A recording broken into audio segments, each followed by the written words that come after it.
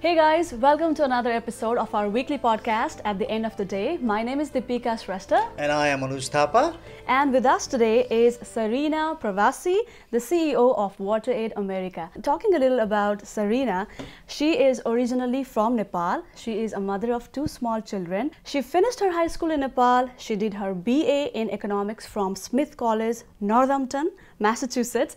And she did her Masters of Science in Development Studies. So today, we want to talk to Sarina about her journey in the international development profession and some of the key advice that she would like to give to the new generations who want to make a career in international development and are in the US. For those who do not know what WaterAid is, what is WaterAid? Mm-hmm. Great, thank you. WaterAid is a global organization that focuses on domestic clean drinking water, sanitation, hygiene. Those are the things that are the basic foundations of life, without which you can't have well-being, health. It's the first step of getting out of poverty. So that's what we focus on. Right. And what do you normally do in your office? As a CEO, as the CEO. You know, one of the things that I love about my job is that it can be very different. There's no sort of set routine day. Okay. So I could have a day where I'm doing a lot of meetings with external stakeholders. I could be meeting with donors or board members, or I could be very lucky and be actually in one of the countries where we are doing the work. So most recently I was in Colombia, where I have the privilege of meeting with the communities that we're helping and understanding with them how the water and sanitation situation is going. So I sometimes I'm meeting with our team members and helping them. So I have a lot of variety in my day, which I enjoy. Where did you start your career? In what role? My professional career in international development, I would say I started with an internship, like most people do. An internship in Washington, D.C. I had just graduated from college. I was trying to figure out what I was going to do next. And I had an internship with an organization called Action Against Hunger. That was the very beginning. My first actual job was I was the bus monitor in my school bus. And my job was to make sure that all the kids didn't put their hands outside of the windows and that they behaved and that everybody listened to the bus driver. And that was my first job that I got paid for. Right. And talking about that internship, was it paid, unpaid? How was that? It had a modest stipend. I don't think I could call it paid. Okay. But I did get something. It helped me with maybe my transportation and maybe a little bit of food allowance. At the time, I lived in Washington, D.C. in a house that I shared with 5 roommates. Oh, okay. And now I look back on it, it was like one of the best times of life. But at that time, maybe I would have, wanted something different for myself. But that was the beginning, and it was like how many people in this profession start. They start with an internship with, sometimes paid, sometimes not paid. And a lot of it was learning by doing. You study something, but particularly in this line of work, I feel like you study and that gives you a theoretical basis, but a lot of the job you learn on the job, and you learn from other people who are kind enough to teach you or take you with them, or just take you under their wing, and you learn along the way. Which job has given you the best experience so far of getting that opportunity to learn and grow in the job? So after my internship, my first job that I actually got paid for was I was the program assistant in an organization called PACT. Okay. And I stayed there for about 8 years, and I had many different roles.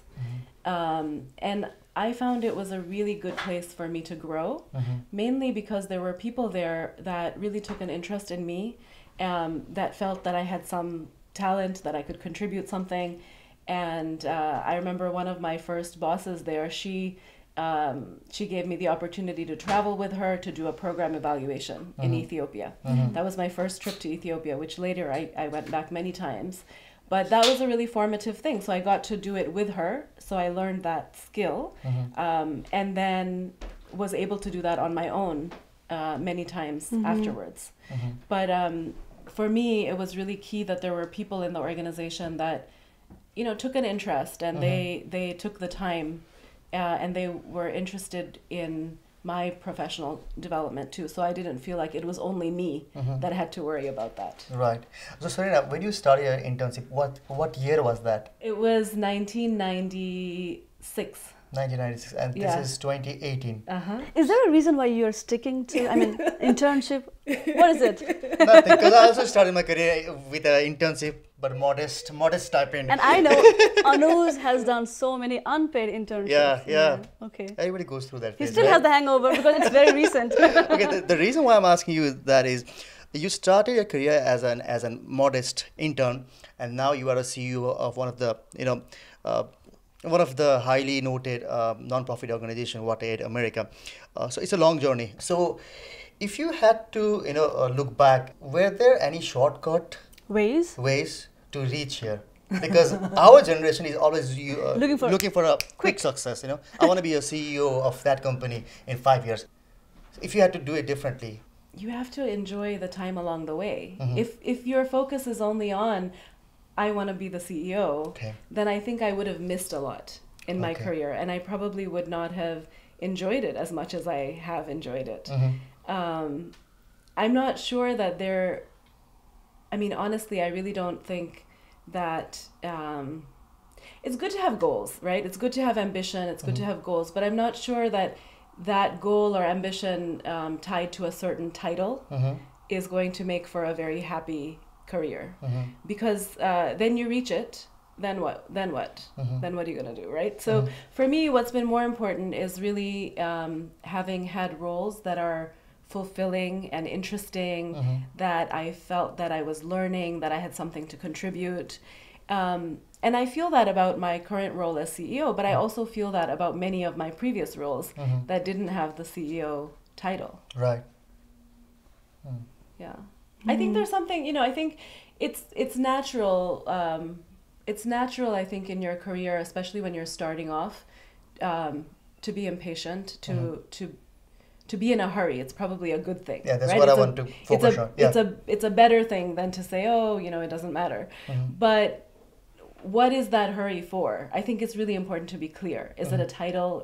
What's the thing that you're after? For me, at one point in my career, the most important thing was to get international experience. I wanted to live in different countries, in different cultures. I wanted that experience. And I remember feeling like very driven towards that goal. Now, because our podcast is more of focused for newly arriving immigrants in the US, now there are so many young people who come with required academic qualification as well as numbers of years of experience, and then they want to make a career in the same profession in the US, but they are new and they are lost. They do not know who to ask for. So for people like them, what would you suggest? How to begin? So I would say two things. They sound a little bit contradictory, Okay.